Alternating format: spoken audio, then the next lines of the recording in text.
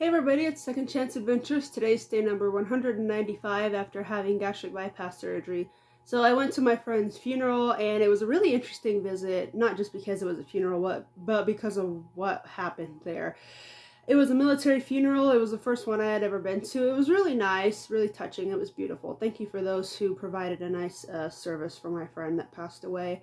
But this is what happened. Now, I'm going to tell a little story, and the way I might word it, I don't know, it might sound bad, but I don't mean it, I don't intend it to be bad, but just bear with me here, okay?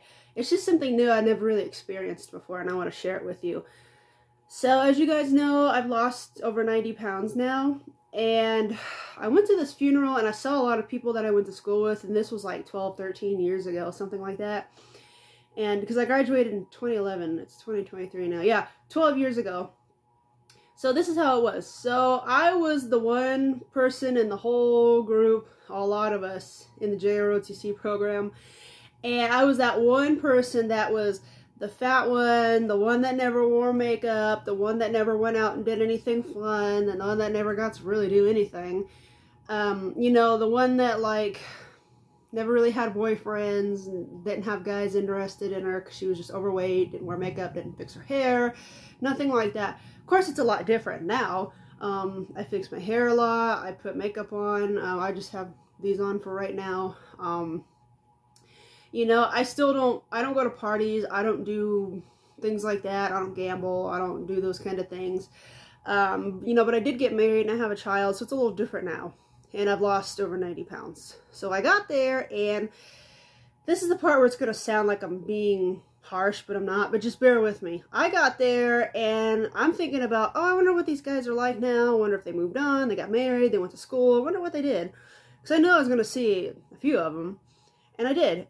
And the thing is, most of them in high school were, like, athletic and took really good care of themselves. And they looked good, you know, when we were in school. And you know, had people that had crushes on them, and you know, that kind of thing. I got there, and all of them except one were looking really rough. I'm talking really rough. Not trying to be mean, but I was shocked. Like, wow, what happened to you? But then I had to remind myself now, don't think that way.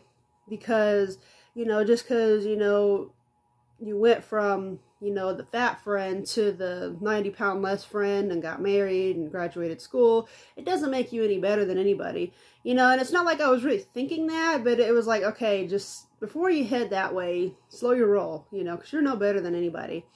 And that's a little message I want to give people. Just because you make a dramatic life change and things are so much better for you and your opportunities are opening up, doors are opening up, it does not mean that you can stomp all over people. Don't do that.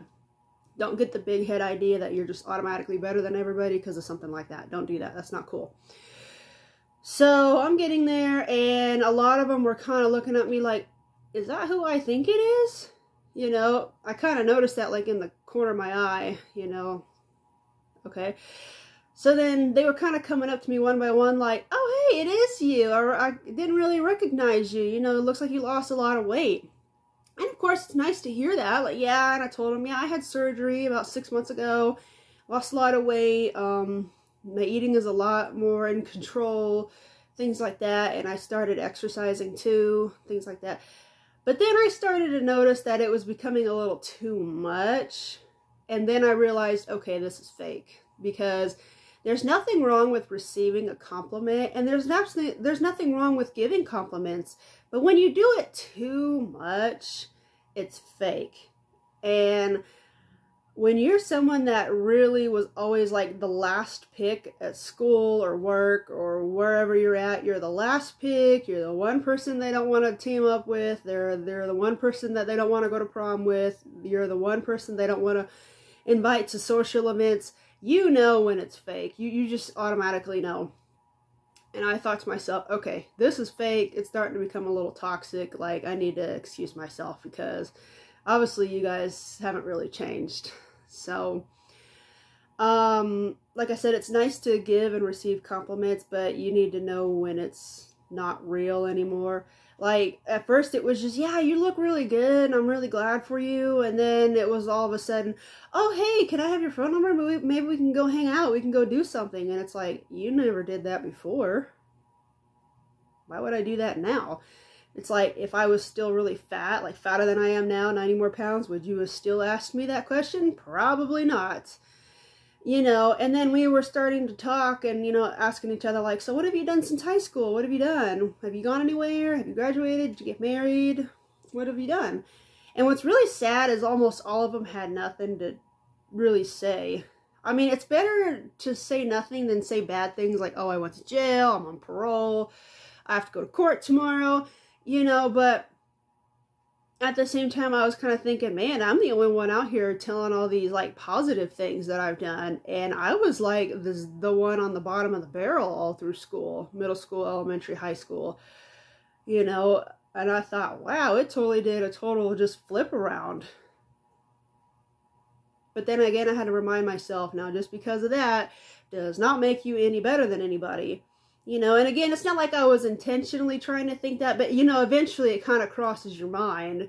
But I have to always remind myself, don't ever think you're better than somebody, because what you have now can always be taken away from you just as quickly, if not faster. But I started to realize, yeah, I'm getting a little too many compliments, and it doesn't even sound like it's real. It sounds like you're just kind of blowing smoke up my rear end or whatever you call it. Yeah. This isn't real. And, you know, and again, they're just like, hey, yeah, we should go hang out. We should go do this. We should go do that and catch up. We should go here, you know. And one of them was like, yeah, you know, there's a get together going on at somebody's house next week. And I'm like, yeah, no. You know, and one of them that I was actually really cool with back in school, I had told her, like, look, if I was still 90 pounds overweight, I am almost certain I would have not gotten invites or saying, hey, you want to go hang out? It really just amazes me how people are fake when you are the one that's shining, you're the one that's succeeding, you're the one that's getting everything that you deserve, while they're just doing nothing. And then they want to just kind of, I don't know how to word it, but I just knew it was fake. And it's like, yeah, okay, I'm going to excuse myself and, go on with my day, but you take care now, you know. And it's not being rude, it's really not. It's just when you know that people are being toxic and you know that they're full of crap, you don't have to stand by it, you don't have to accept it, you really don't, you know. Because like I said, when you're someone that was always last pick and, you know, the one that nobody wanted to partner with or go to prom with or anything like that, you just know when people are just full of crap. You just know, because you've experienced it so much. I hate to say that, but it's just something you go through when you're overweight or you're cast out for whatever reason. But anyways, I thought I would just kind of share that with you. Again, it's nice to get a compliment or multiple compliments, but don't let it go to your head. Don't become big-headed and think that you're just better than everybody now. That's not cool. You know, if that's how you end up thinking, that you really have learned no lesson. That's just my opinion. You might agree, you might not agree. That's fine. Let me know in the comments what you think.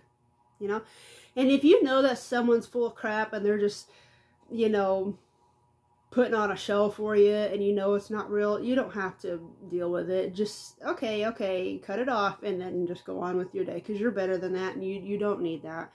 Okay, you really don't. Find your own source of happiness.